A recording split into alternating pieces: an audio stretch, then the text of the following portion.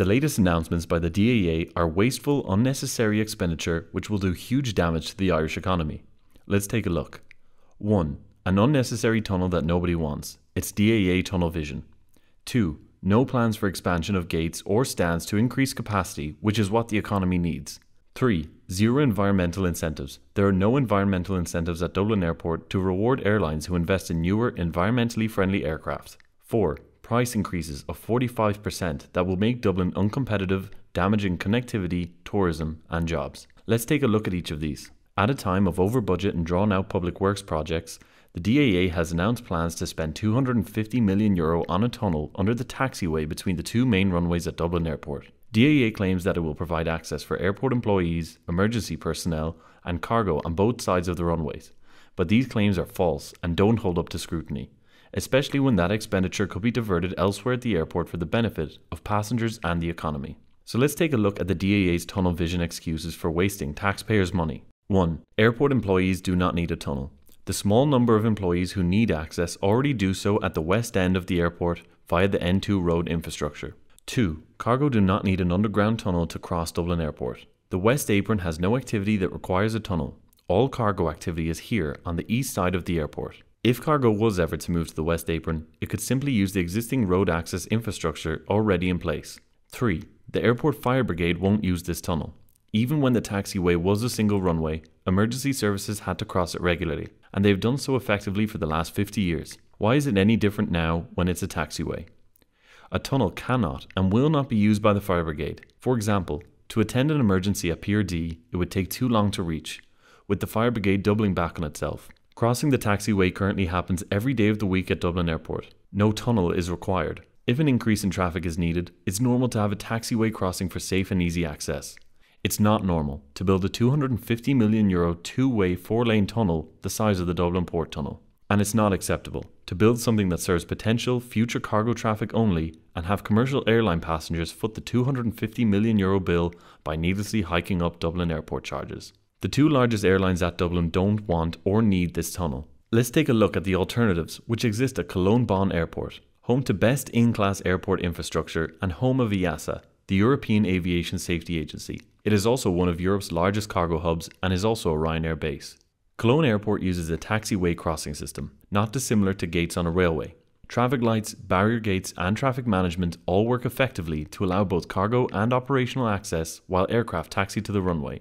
The DAA needs to stop this senseless waste of money and capital expenditure at Dublin Airport. There is simply no requirement or activity currently on the West Apron that requires an investment of €250 million for a tunnel that will go nowhere, when that money could be used elsewhere. So let's take a look at where that money could be spent. The DAA manages a vital part of national infrastructure for an island economy that needs low-cost access to support a growing economy. Bizarrely, the DAA have no current plans to expand gates and capacity and seem to have tunnel vision only. Additional capacity and extra gates are what's needed now, which could easily integrate into the existing infrastructure on Terminal 1, expanding more contact stands, more gates, more connections, and more growth for the economy. The last major investment by the DAA in terminal infrastructure was Terminal 2, which was built by the DAA and opened in 2010, but it's the wrong building in the wrong place and was built in a format that can't be expanded.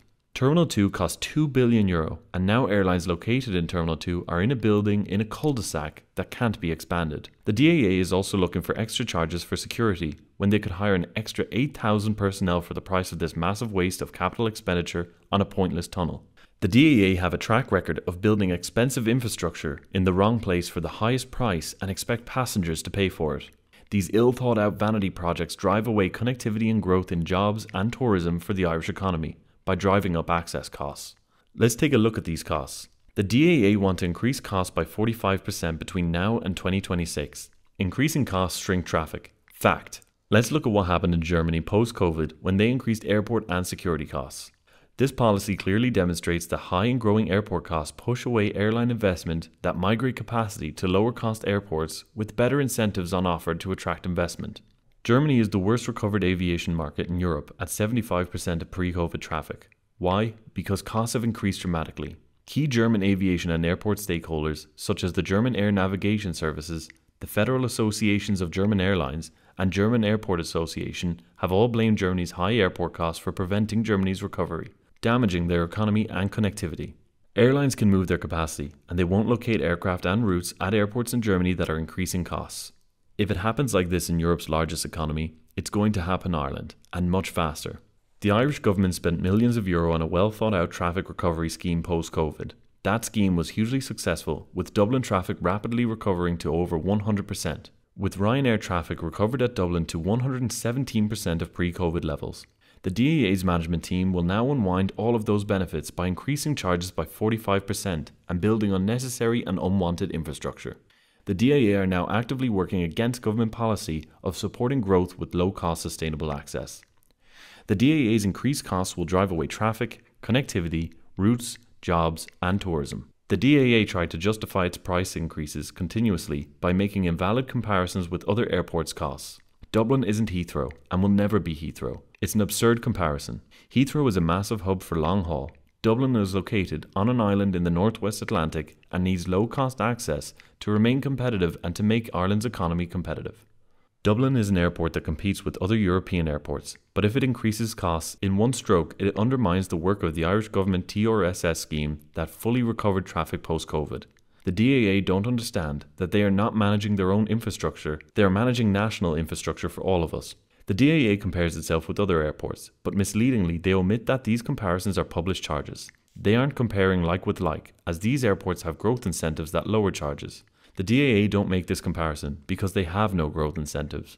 To expose the DAA commentary on charge, Dublin airport charges are 250% higher than the average Ryanair airport charge, and 70% of Ryanair traffic goes through main European airports, which is more main European cities than any other airline in Europe. Fact.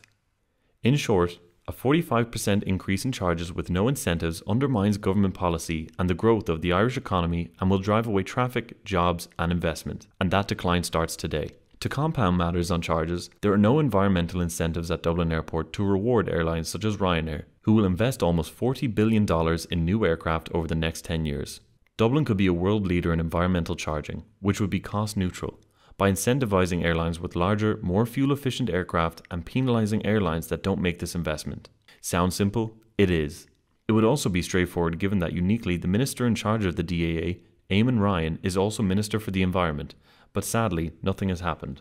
The decarbonisation of aviation is a significant challenge that the industry is currently facing.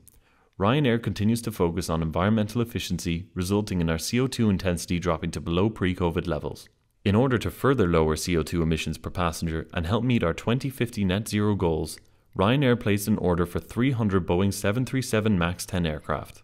These aircraft will reduce noise by 50%, lower fuel burn by 20%, and carry 20% more passengers. The DAA, in their wisdom, have no functioning environmental incentive that actually attracts traffic.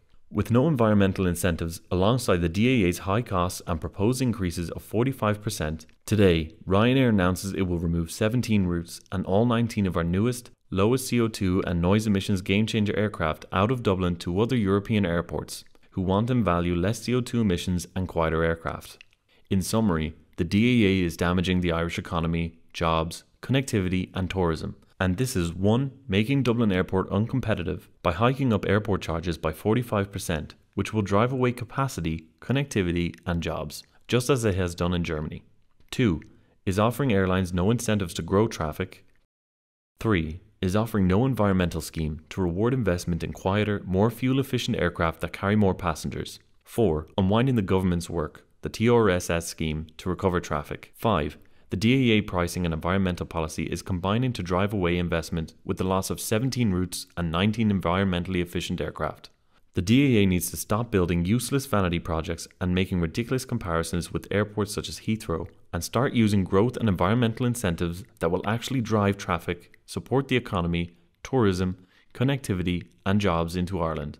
The DAA's tunnel vision is bad for passengers, bad for jobs, bad for connectivity and bad for the Irish economy.